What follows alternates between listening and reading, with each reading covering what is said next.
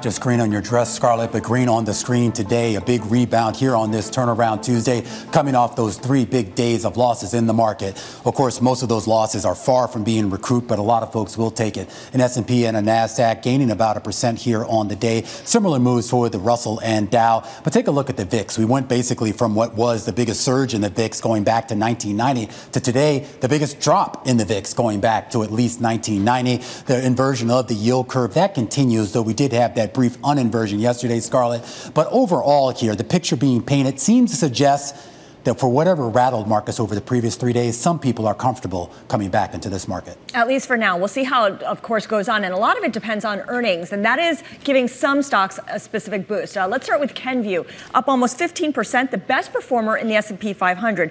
The consumer goods company's sales unexpectedly rose last quarter. Remember, it sells things like Listerine and Tylenol.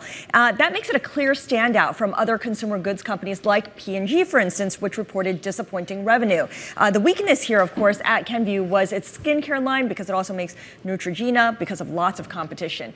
Uber also reported results. The stock is up 11%. Second quarter gross bookings. That includes ride hails, delivery orders, and driver and merchant earnings, but not tips. That came in higher than expected. The CEO, Dara Khosrowshahi, says that we are not seeing any softness or trading down across any of their income cohorts. So you can see that stock also helping Lyft get a boost there. Lyft, of course, reporting earnings tomorrow morning. Now, our top story this hour is big media's pricing power.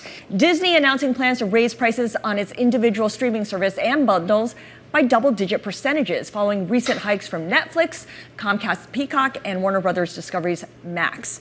Now, the increase lifted shares of Disney today, and it will feed into its outlook when the company reports earnings tomorrow, along with WBD.